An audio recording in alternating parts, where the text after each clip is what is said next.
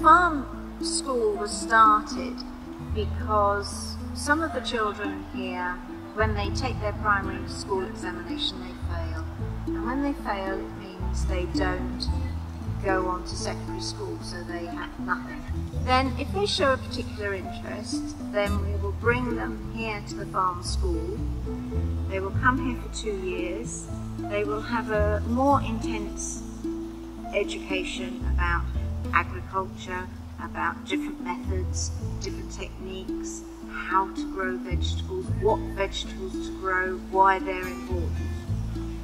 Then hopefully with the animals they will learn how to look after their animals, how to actually respect animals, how to keep them healthy, because if they've got healthy animals, then the idea is that they will be able to provide for their family either with meat or with selling the animals on to provide other necessities.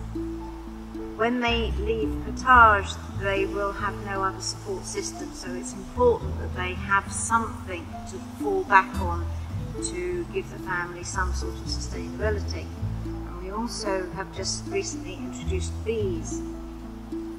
We like bees because they're very good for us.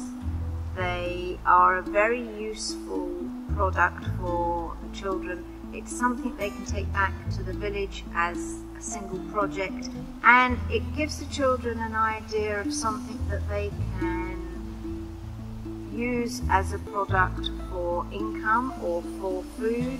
Honey is very good. The honeycomb they can use, the wax they can use, and these are all things that will help the children to remain to help them within their family unit, to give them some sort of income so that they can continue to go on okay.